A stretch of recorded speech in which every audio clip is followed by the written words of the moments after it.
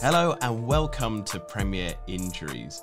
Before we get into discussions tonight, remember to like, share and subscribe to the channel because we've got a lot of great content coming up. But today we have a very special data show indeed.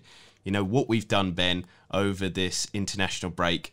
We haven't taken time off from football. No, we've thrown ourselves more into data, more into analysis and more into making sense of this weird thing that we call the Premier League. So this is actually the first part of a mini series about the end of season data trends, and this will conclude actually in part 3 with a special show about how this all affects the Premier League and the FPL teams that we'll be all looking at from game week 30 onwards. But these two standalone specials that are coming up are going to be all about data, all about analysis. So it's probably a little bit different from the usual FPL content that you have. Now, in this first show, we're dispelling two big myths of the Premier League. The first of which is, do teams drop off after reaching the safe 40-point mark if they do ever reach that total? And then the second one is the summer holiday effect.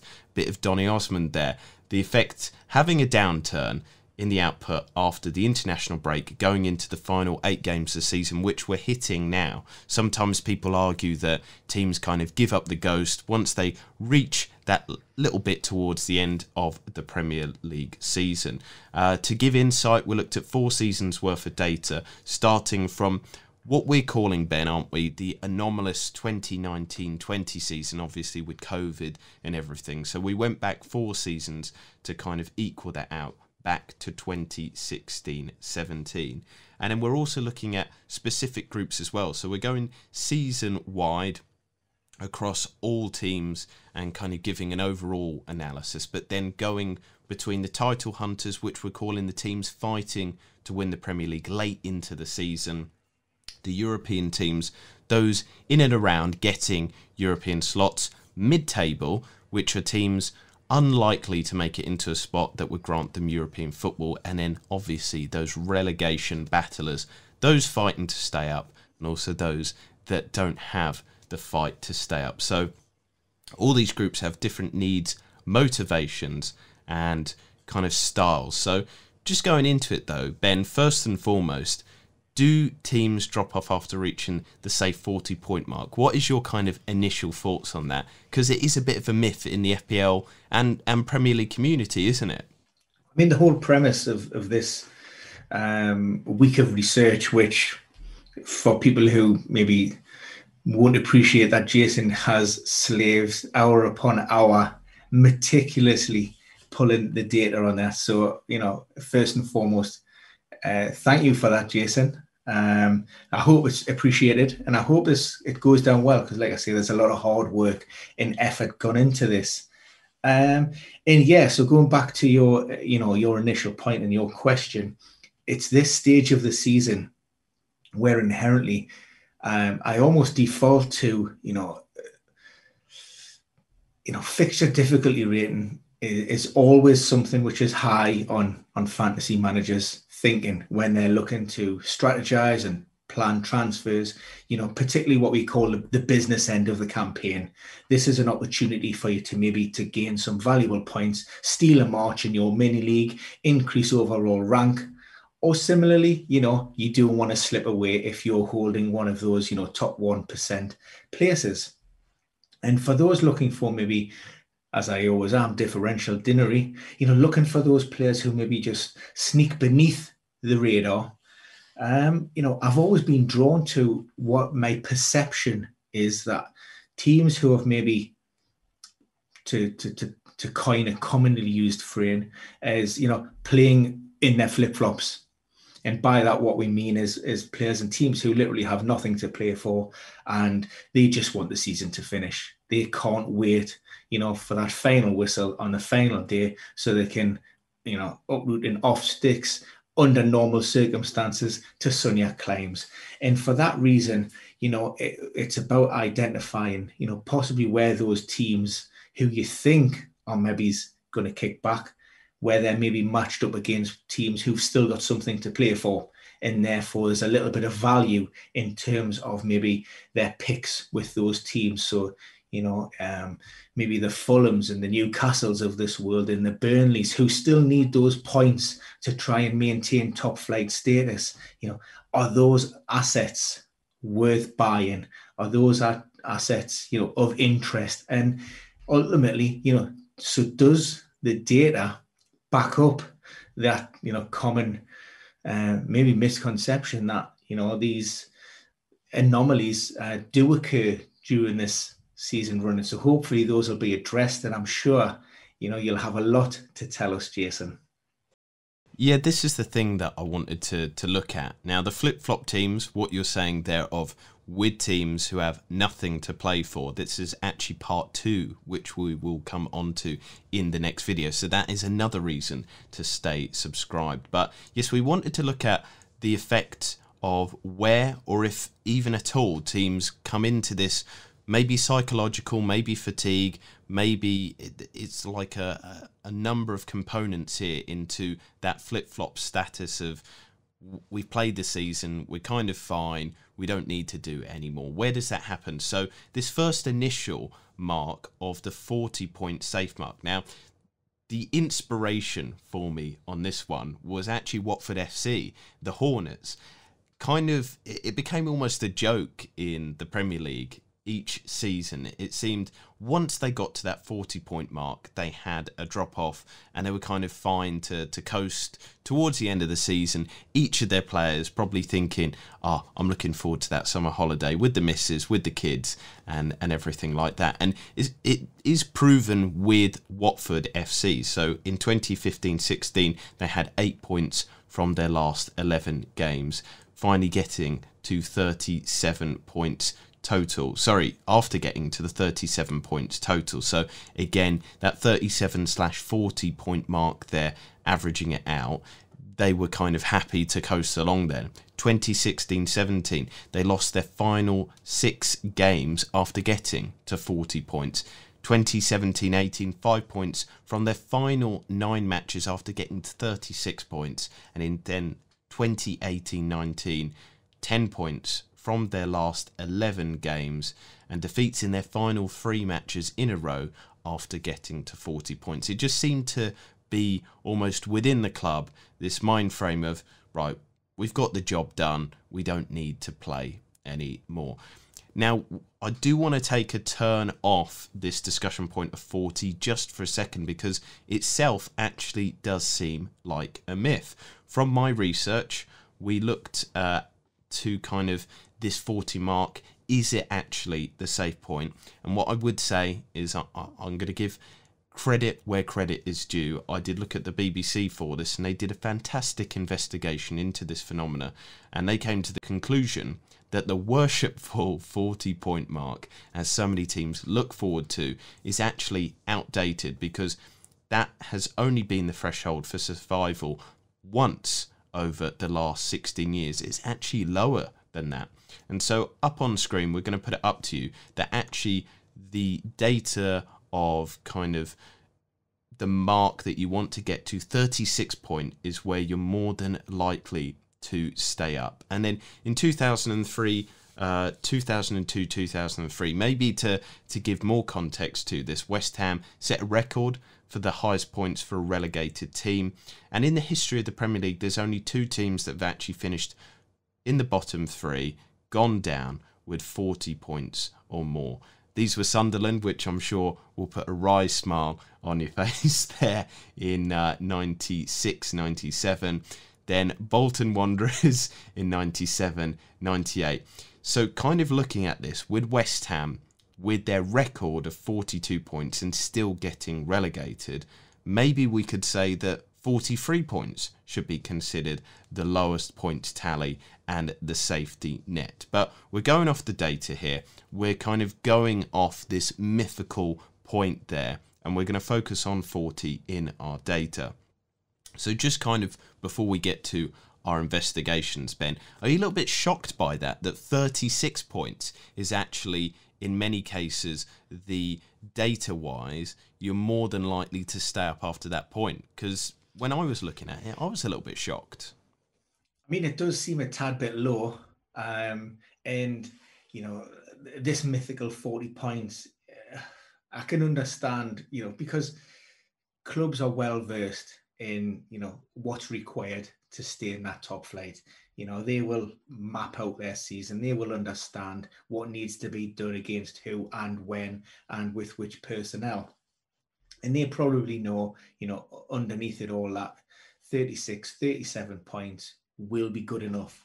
But as you alluded to before, psychologically, the players on the pitch, you don't want to be telling your players, right, once you hit 36 points, you're safe, because you have that pressure pot environment where you're hitting sort of 30 points and you need a couple of more wins. And, subconsciously our players, well, if we're just a point below that, we still got a chance. You aim for 40, if you shoot for the moon, the 40 points, and if you miss, you're still amongst those stars, Jason. You've still got a chance of staying up on 37, 38 or 39. So, yeah, I mean, 36 does seem low. And I wouldn't feel comfortable if the likes of Newcastle were sitting in and around that. I still, just for my own peace of mind, I'm happy with 40, 41, to lock in, hopefully, another season in the Premier League. Yeah, once it passes that 40% mark, it's that kind of thing of almost solidifying it, that it's that worry over. And I think, again, looking at our investigation, so moving on to our own data here, I think a lot of teams buy into that, because we found that 71% of teams, once they reach that 40-point mark, actually continue to perform at the same level or actually above even reaching that 40-point mark. So with this one, we looked at 3 seasons, and in the title hunters category, it's ridiculous the kind of consistency from those teams. Liverpool in 2019-20 were really the only anomalous performance, whereas all the other teams, all the other first or second place position teams, actually finished the season after hitting 40 points with a higher points per game during run-ins.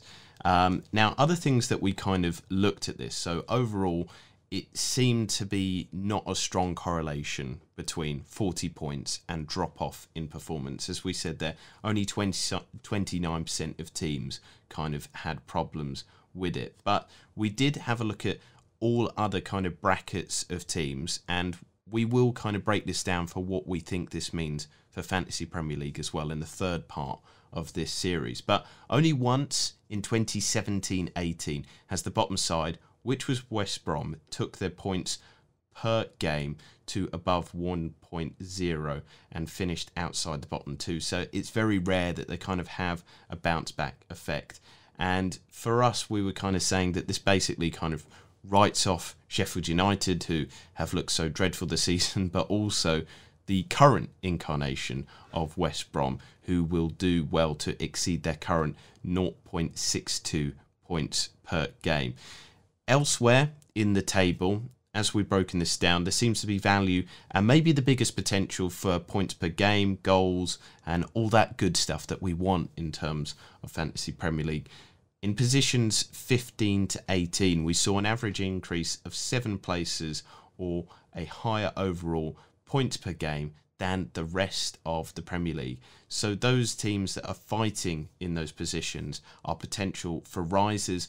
And then in terms of historical data, those with the greatest potential for a downturn, so maybe ones that might be to avoid, are teams placed 7th to 9th. And these are teams that they have maybe the European position just out of grasp. Maybe they don't even think that they're worthy of it. So maybe a team like Burnley a few seasons ago, they were on the cusp of getting Europe, but they might have given up the ghost because they thought, well, our season objective was just to stay up. Maybe like Sheffield United last season as well. They were looking good for Europe, and then after Project Restart, there's obviously all those other factors, but maybe they just thought, we're not good enough. Maybe imposter syndrome came in for those poor Blades there. But these teams experienced a drop in points per game. So kind of 8 places dropped. So teams maybe like Liverpool might be having squeaky bum time there. So again, Ben, what do you kind of derive from this data here? Because it seems to us that there's not this huge link between game week 30 to 38 that we're going to expect to see a huge difference in results, because we've already passed that 40-point mark for a lot of teams.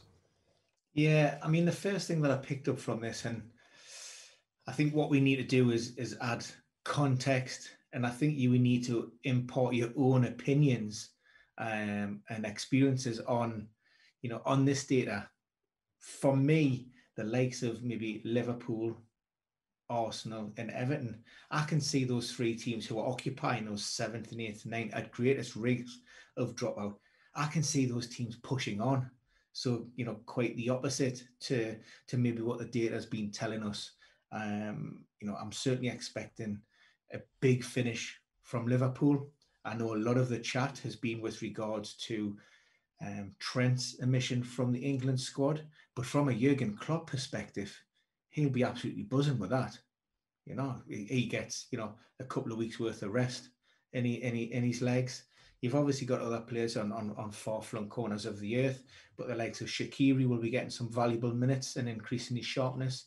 I'm not sure if Keita has went away, but he's another one who's on the fringes of that squad and who will benefit. So I think Liverpool are a team that I'd certainly expect to maybe book that trend. Ancelotti, he's hopeful and optimistic of a European place.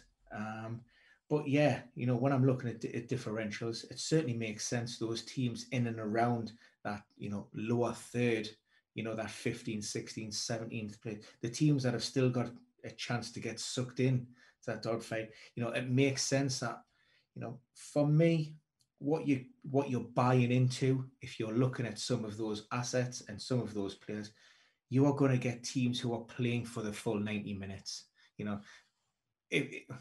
Bearing in mind, and I suppose there's a caveat to that, there's some that may question Newcastle's performances of late, Brighton, and whether Steve Bruce has lost the changing rooms. We will assume from this perspective that, it is purely just black and white. And, if players are going out there, they still want to win games and they still want to play on behalf of their club and their coach as professionals. That isn't always the case. So that's the slight caveat there. But look, what it does for me, it just opens your eyes to other possibilities, other differentials. And, if you're looking to make move in these final sort of 8 or 9 games, then this is a great opportunity to do so. So we actually did then focus on the final 8-game period because, as we mentioned at the start there, the summer holiday effect of teams having a downturn in output. This is something that is really bandied around the Premier League community. People kind of often say, once they've had that taste of the international break, they've already seen the sunny shores. Some players have gone back home and kind of seen the sol in the sky, put some sun cream on as they're avoiding getting sunburnt. But they want to go home or they want to go with their families and relax a little bit. And so game week 30 to 38, it is perceived that a lot of teams kind of take that downturn. And for some teams as well, as mentioned, Sheffield United, they might have this effect of, we've done well this season, pat ourselves on the back, that's it, job done. So initial thoughts there then as well, Ben. Is this something that you've seen a lot of people kind of buy into as a narrative that people play into and maybe affect their decision making as well? It's easy to buy in. It's easy to be swept away by the headlines. We're all just waiting for one result, after the international break, the anomaly, the one where a team that, have done all right, who are safe, suffer a shock defeat. Maybe it's a heavy defeat. And then all of a sudden, the headlines are there. The players are, kicking back, not that bothered. And, you can take that on face value. Unless you scratch beneath the surface and really look at the numbers behind that. Look, it's easy to get. So I've been there, I've done it. I'll probably continue to do that. I mean, what I would say as well with, and I touched upon it before, just with Gareth Southgate and with England and maybe the omission of Trent, we've got players who felt comfortable and confident of maybe being involved and included in that England squad. Now maybe they're just, a little bit concerned that they're on that fringes. We all would expect maybe the Jack Grealishes of this world, the Jess Lingards, throwing his hat into the ring. Calvin Phillips, he's started the last 2 England games now. Jordan Henderson, he will be, returning from injury. So maybe that easing back for players during this period, there are going to be, some key players in there as well that are going to be looking to push on and really put a line in the sand and give Gareth Southgate and other national team managers, who are playing within that Premier, they're going to want to give their managers something to think about before those squads are finalised. So let's then have a look if this worry, this narrative matches up with the data.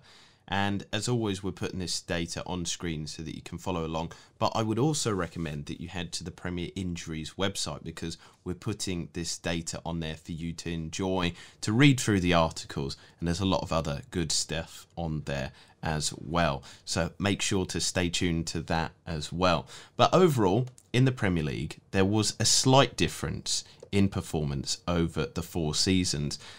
Now, this is over the whole Premier League. So we're going to break this down. But across the 20 teams, the points per game actually goes up from that game week 30 to 38 period. So we're just kind of looking at that period where people expect a bit of a downturn, but there's actually an upturn in terms of points per game. Teams actually score a little bit more, which is great fun in terms of enjoyment of watching games, but they also conceded slightly more in those 8-game week period. Now, there could be all manners of reasons, and we'll discuss that in just a moment, but we'll break it down by each group as well. Now, the first of all is the title hunters, the top 2, and they push on a fair bit once they reach that game week 30 period. And I think it's that kind of inspiration that they're vying for the title, so they do have a lot to play for. They earn more points per game towards the end of the season than actually earlier on in the season, which is incredible. They score a lot more and conceded only slightly more than before. So they're really almost banging it up a gear, going up a notch so that they can finish that season on a high and possibly lifting that trophy. Now, a little bit shocked to me, and I think this is why I love looking at this data, is that the teams vying for European positions are the ones that actually have a significant drop-off in some data. Their points per game goes down once they reach that game week 30 period, as does their goal scoring, but their goals conceded actually stays relatively stable. Now, this talking point, I think, could be an incorporation of maybe a more conservative approach. Maybe the Mourinho mindset leaks into a few more managers than would like to admit it, that they go on defensive fortitude to cement their places towards the end of the season. So with those two there, Ben, title hunters and European positions, the first group is only 2 teams, but they're obviously the best 2 teams in the league that season. And then the European position teams, where there's actually a downturn in quality in terms of goals scored and points per game. Are you a little bit surprised by that? And also, from a data and psychological perspective, do you think that that is surprising or not surprising at all? I was a little bit surprised at the consistency of the top 2 going into this final period. Particularly when we've seen I know we've seen this Liverpool and City title race. They've pushed each other on until the last game of the season on some occasions. So yeah, from that perspective, yes. But with regards to those and those sort of vying for a European spot, and maybe it's the difference between maybe a Champions League place and a Europa League qualification, then not so much. I think psychologically, you've got a different mindset can almost look, you've been playing with the freedom and the confidence all season to hopefully get you into a position where you can at least be challenging for that European. Now, when that possibility becomes a reality and you start thinking too far ahead, that's when maybe this, again, this more cautious approach, you forget about the basics, you forget about the style of play and football that got you into that position in the first place. This is, and I use the example of managers now in the current top 10K, because I follow the community, and there's a lot of chat about this, about where do we go now? Do we stick with template, and do we look to maintain that top 10K finish and think, what is great? If you had said that, if I was top 1%, I'd be happy. Or do you throw caution to the wind, and do you then push on to finish the highest place that you possibly can? On the understanding that, it could effectively blow up and your overall rank, you could slip out that 10K. So I can understand why teams, why players, why, fantasy managers have this dilemma, and why maybe the data isn't necessarily, reflective of what's happened before the season. If we look at the Premier League and just in terms of the financial, implications of qualifying for European football or not is huge.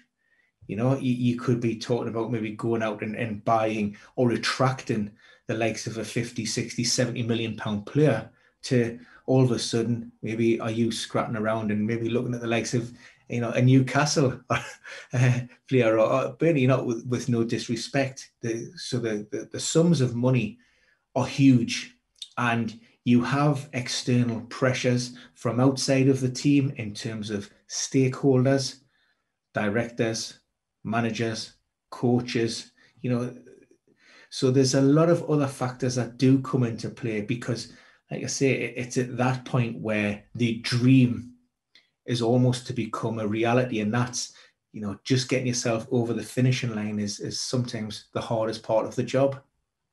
And looking towards the rest of the Premier League table, this story kind of continues, because mid-table teams, they remain relatively unaffected. Now, you can argue that some of those teams there, because we're going from the 8th position down to 15th, those in 15th might actually up their abilities just because they want to avoid relegation, and then they settle. But they do have a slightly higher points per game from game week 30 onwards. So again, kind of reflecting that assumption that we have there.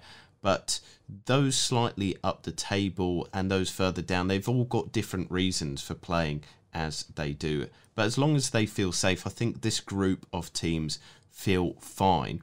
And the teams actually do play a little bit more attacking, with just 0.1 goals per game, a bit more. So again, this is hardly a big rise. This isn't like what we're talking about a little bit earlier with the title hunters or the European position teams, where there's a much more, this is literally 0.1 goals per game more. It's about average, and then slightly more steely defence as well. But again, this could be all for sorts of reasons. Now we get to the final bit, and this is the largest drop-off witnessed, but we're not surprised here, are we? These are relegation teams, and it's why they're relegated. They're not the best teams in the league. And quite often, obviously, tomorrow's video that we're going to be discussing, which is teams with nothing to play for, that is the mathematical point where they've got nothing to play for. They're relegated, their spot is kind of confirmed, or they can't really improve it.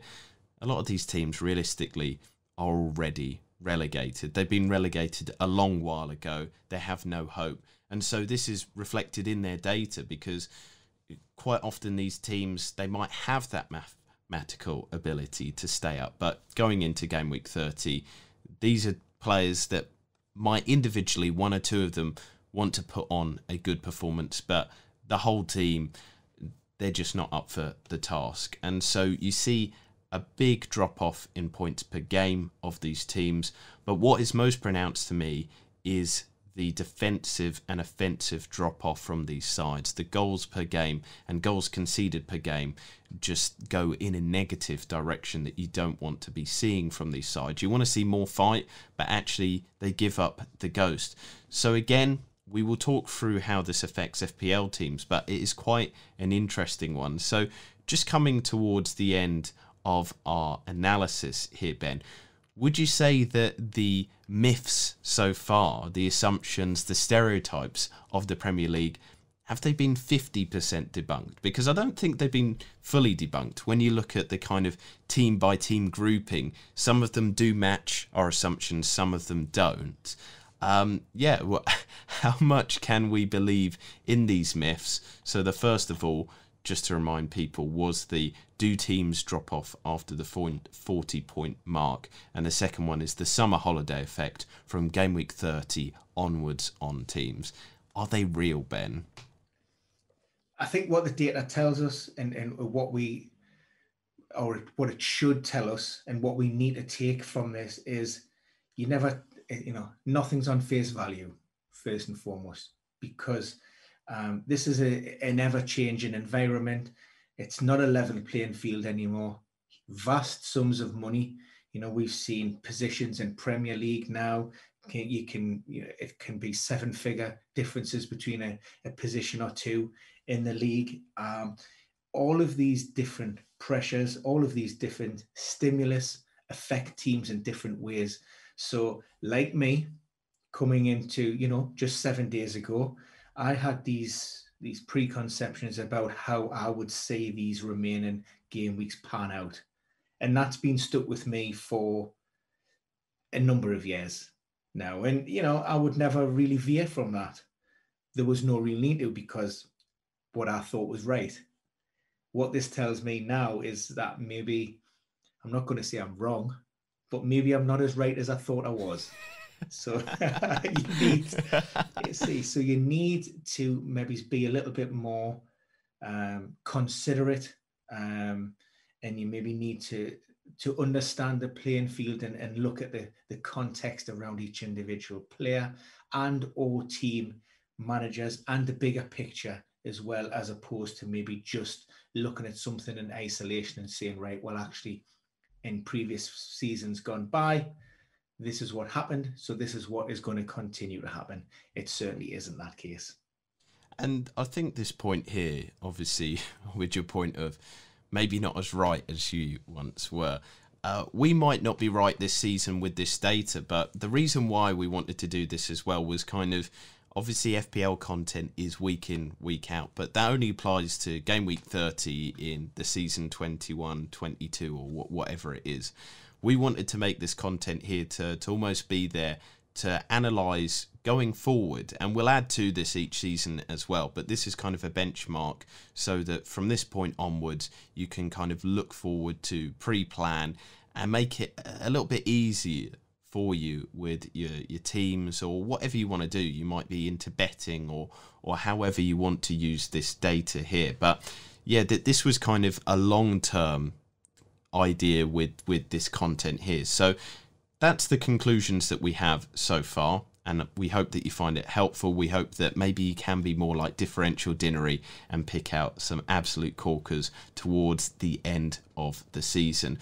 And just as we come to the end here as well, I do really ask you to like, share and comment below, just so that we know that you like this style of content, that this is the sort of thing that you're into as well, because it helps us kind of create the content that you want, that you need for your teams. And of course, give us a subscribe as well, because we've got a lot more great data analysis coming up. But from me, it's a many thanks to you for watching and a good luck with whatever you're doing with this data. And I'll just hand it off to Ben to sign us out. Yeah, and thanks once again, Jason. Great first part. Already looking forward to the second one and getting this all out there and open so we can plan ahead of those remaining game weeks. So thanks for following, guys. Exactly what Jason said. Look forward to hearing your comments. And I hope you took a lot from it. So thanks for watching, and see you again very soon.